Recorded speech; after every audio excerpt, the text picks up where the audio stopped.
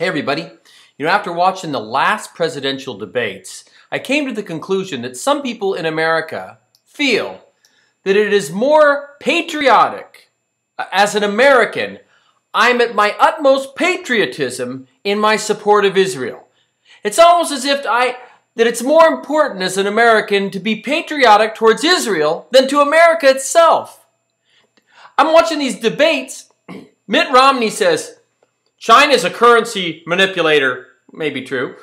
Russia's a bad guy. North Korea's a bad guy. Iran's a bad guy. We know Mitt doesn't like the way the Europeans handle their currency and how they handle their health care. He has nothing nice to say. Mitt has nothing nice to say about all of the countries in the world. There's only one country that Mitt loves, apparently as much or more than America itself, and that's Israel.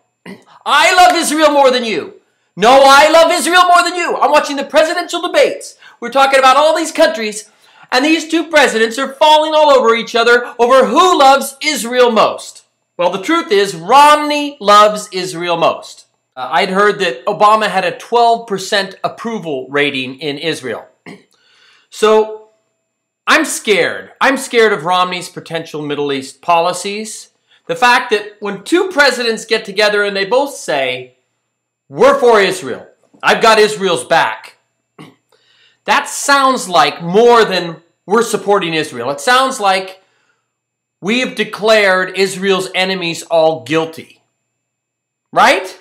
When you say, I'm for Israel, Israel isn't monolithic. Israel comes, in our minds, with Palestine.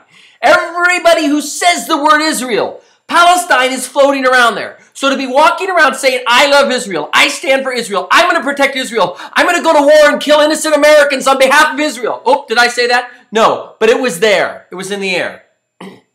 It's wrong. America's its own country. And for Mitt Romney to go around bashing everybody and profess his great love for Israel shows that there's something fishy going on in our system. Obama probably has a similar mindset to most Americans about where Israel should stand.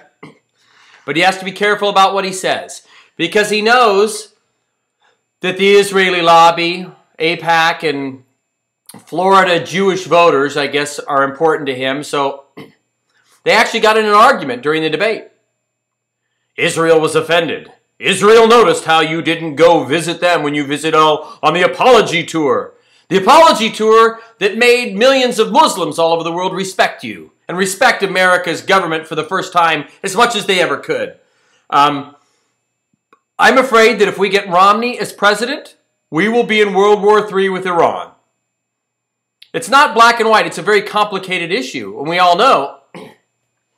And how grotesque it is to get into foreign policy, and the only thing the two potential candidates could agree on is their mutual love and respect and ability to stand by Israel. Now, are we going to stand by Israel right or wrong? So if Israel's wrong, we stand by them? Or are we just saying that Israel's right? Mitt Romney called China a currency manipulator. You know, to call China a currency manipulator because they manipulate the currency of money, shouldn't we also call Israel a currency manipulator? The currency being terrorism, human lives. Somebody dies in a bus bomb, in a suicide attack, a homicide attack, and then immediately they're out there building more houses. Real estate manipulator, currency manipulator. And I'm not saying Israel's bad, and I'm not saying Israelis are bad.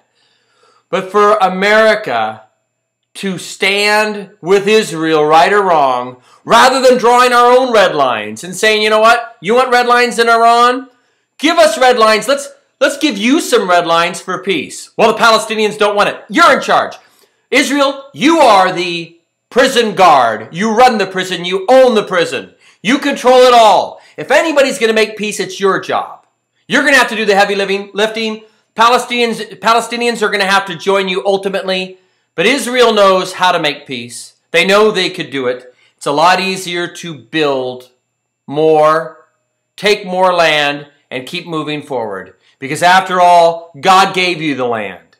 Just as God gave the Christians the land, just as God gave the Muslims the land, worst real estate deal in world history. Anyway, let me know what you think. Oh, you see, Billy Graham, famous evangelist, has declared that Mormonism, Mitt Romney's religion, is no longer a cult. Isn't that nice? that because of Mitt Romney running for president, this once cult religion is now considered a viable, real live religion.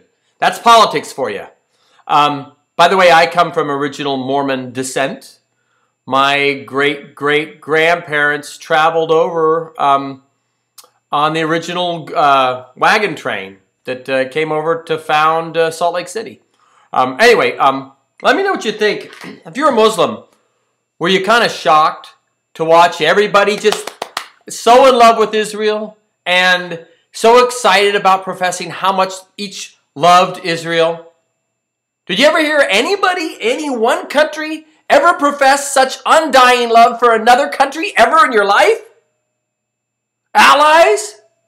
Do we ever have to profess love for Canada? We love Canada. They're right there. Do we have to profess our love for Mexico? No, because they're right there. They're trusted neighbors. Why do we have to constantly profess our love for Israel? Because Israel is in a heated, long-term, ugly battle that it appears that nobody has any interest in solving.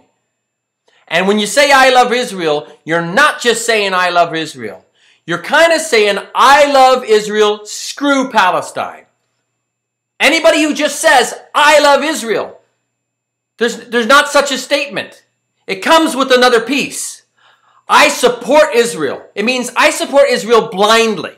It means I support Israel right or wrong. It means I support Israel and I'm willing to take our people and have them die to support Israel's policies that most Americans, if they knew better, would disagree with. So whenever anybody says, I support Israel, I ask myself, really?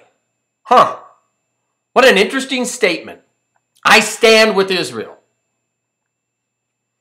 We're not Israel. We're America. We're our own country. And Mitt Romney was asked during the debate, what would happen if you got a call from Israel and said they were headed over to bomb right now, to bomb Iran? Mitt says, we're not going to handle hypotheticals because that would never happen. Really? They left it at that, but in 2007, Israel unilaterally went and bombed Syria. Israel bombed Syria without asking anybody's permission because they felt threatened. They bombed Syria. So Mitt Romney's saying the conversation can't even be started because it could never happen that Israel on its own would go bomb another country, like, say, Iran. Oh, I bet it could happen because it happened in 2007. Anyway, let me know what you think.